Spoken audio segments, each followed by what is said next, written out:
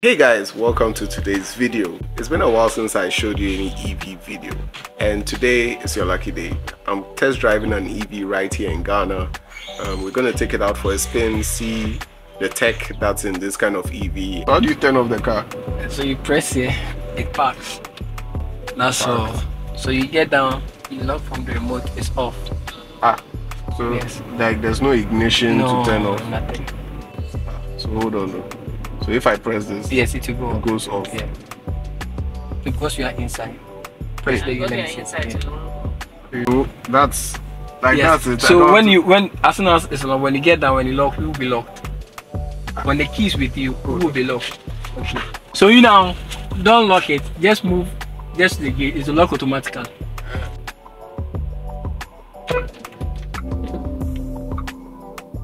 Because the key is with you. If the key was to be with us. I have to get used to this. So it's like when you park your car, you can just walk. Yes, maybe you forgot, you're in a hurry, you forgot to press the remote. It does it for you. When you get close to it opens itself.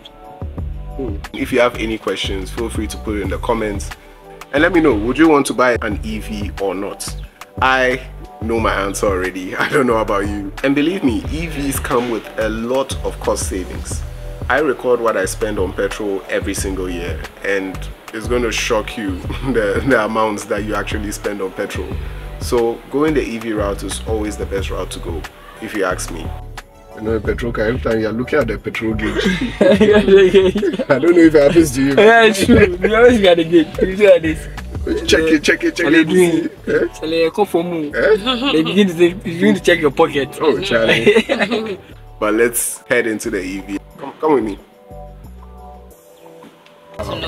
Fuel station. There's no need. So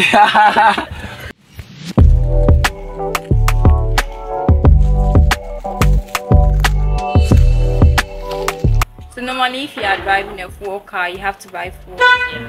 Something like 300 cedis before you could run your errands in town. But with this vehicle, you have to charge it 100%. Then you get 100 cedis. Worth of electricity. Yes. Then you use 500 kilometers, miles. It depends on what, maybe you are traveling to Kumasi or something. It could go to it will take you to Kumasi, but it won't bring you back, so you have to Kumasi is like 300 charge kilometers. it before coming back. So yeah, it works.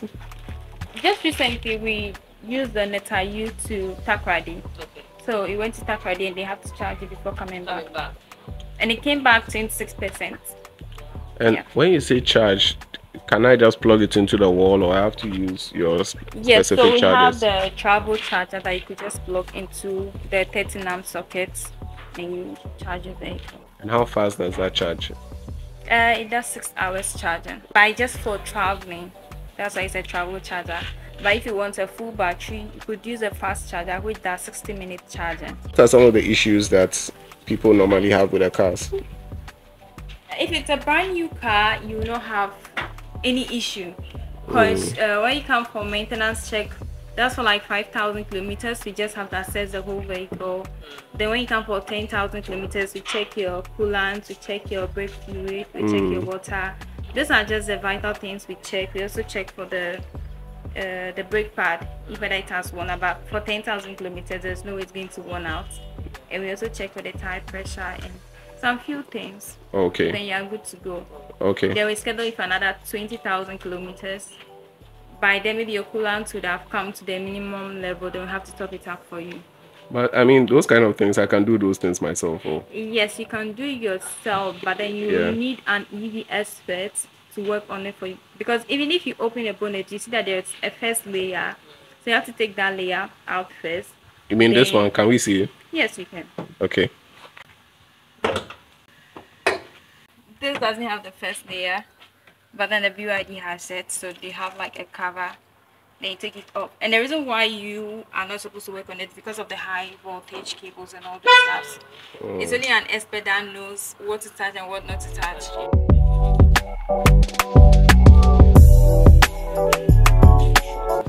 As soon as you open the car from the remote, It starts. it starts. Okay, so right now we're good. So right now, with this one, there's no your gear. seatbelt, no, this is a gear. Okay, so Ghanaians will have to get used to this a bit. Yeah. No, there are some American cars that the gears are over there, but Yeah. in Ghana. Okay, So drive now, reverse. yes, Park. reverse is, yeah. Let's drive. This neutral, full brake. You have to apply full brake. Yeah. No handbrake. Nothing. This is the brake, the handbrake. That's the handbrake. And the same as park. Oh. When you press it, it moves to park. Oh, I see. It's automatic. Okay. Move it. Yeah, driving. Okay. Alright, so this is the normal driving. Okay. That takes some getting used to. So I had a chance to drive the Nami Air and the Netta X from Drive EV Ghana. Now, both of these cars come with fast charging, which can get you about 80% charge within 60 minutes. A normal charge will take you about 8 to 6 hours or more to be 100% full. And as you know, the battery is like the heart of the EV. Some of the cars have different charging ports, one for the fast charging, one for the slow charging, so that way the battery life is even maintained some more. They said the batteries are guaranteed to last for about 15 years.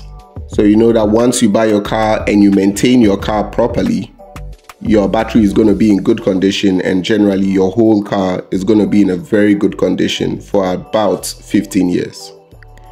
And knowing how the battery sits under the car and you know the state of the Ghanaian roads, I asked a bit about this, and this is what they had to say. If I need to replace the battery, how much am I looking at? Is it the same price as the car? Not sure. That would not be, because you know the battery serves as the engine now. Yeah. The EV is the battery that serves as the engine. So that's going to be about almost half price of the car. Yes. Charlie. But you know it's the engine that runs the car. Yeah. Yes. But you see, this Ghana we do, so you see the way our roads are terrible and the battery is under the car. Yeah.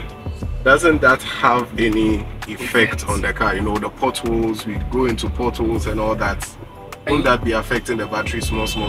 Okay, you see, with all EVs, with most of the EVs, you see the cars are on very high.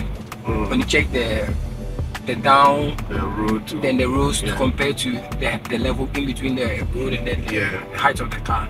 The cars are very high. You know, so it's very difficult for the car to scratch or to hit a pothole.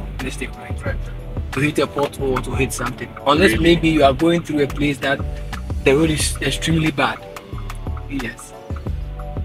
The road is extremely bad. Are you sure? Because batteries are sealed. Okay. Yes, the batteries are sealed.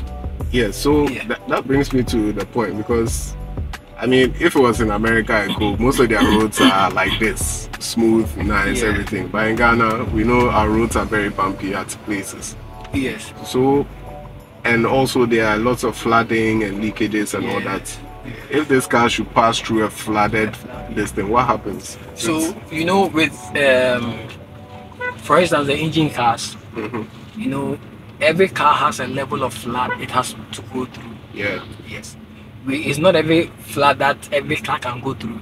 So you should know the type of car you are using and the level of flood it can go through. Okay. So now with these cars, you should know the level of flood you could go through. Because even with engine cars, if the flood is too much for the car, it seizes the engine from working. Yeah. Yes, as soon as you are in the flood. Yeah, I mean, with engine cars, at least the engine is raised, it's on the chassis, so at least. So with this, so with these ones, because the batteries are sealed, water will never get access to the battery. So it is now the connections in front here in the bonnet. That's where the problem will lie. Yes. So if you enter into a flood and the flood is too much for the car, it will definitely get you the connections in the bonnet. Yes. So with those ones, you just have to be extremely careful with the flood that you're going through. Is there any kind of status checker that gives me a status of my battery? Like maybe if there's a leakage, even though the battery is sealed, there are things that can happen and it can leak. Yes. So now everything will indicate. You go left or? Yes, go left. Okay. So everything will indicate on the board. Okay. So you mean now it will be able to give me that kind of status, like it can show me whether it can show it's you leaking. This leaking, this the fault. If you have a tie fault, it shows up there. any fault on the car will show up there. Okay. I had a lot more technical conversations with them and even got to test the speed of some of the cars. And I'm going to put all that in another video which I'll be uploading soon, which answers a lot more of the technical questions. So if you've not subscribed, make sure you do. Make sure you like this video, share it with a fellow EV enthusiast, and let's build this community. You know, it's always a smooth experience anytime I get to drive an EV here in Ghana. EVs are just designed for comfort and for functionality at the same time. Well, the government of Ghana has put a few subsidies on EVs, but it's mainly for commercial EVs. For private EVs like this, I learned that those do not really apply. So when you're importing these cars into the country, is there any subsidy on it? I know the government mentioned some subsidies. It's a lie. Ghana government. Yeah, you see, but we have said it one time ago, but when others went to the port for the EVs, they were saying that it only affects the commercial cars, the commercial EVs. Which commercial EV is there? The buses. Do we have some in Ghana? Yeah, we have buses, electric buses. Yeah. Ghana government? It's not for the government though, but it's an individual company. So it doesn't apply to private cars? No, it doesn't apply to private cars. But if you're interested in buying one, you can get one right here in Ghana. I'm sure most of you are asking, how much do these EVs cost? The pricing starts from $25,000.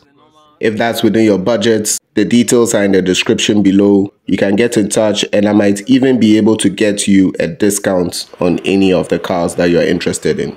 Personally, I think Ghana is embracing EVs more. We are seeing more and more EVs on our roads, which is a good thing for not just the environment, but also for Ghana, as it can bring a lot of transportation costs down. What do you think about EVs? Do you see a lot of EVs in your area? Let me know in the comments below. And if you like this video, make sure you like, subscribe, and also share this video with a friend. If you want more EV content, then click on this video on your screen right now. See you in the next one.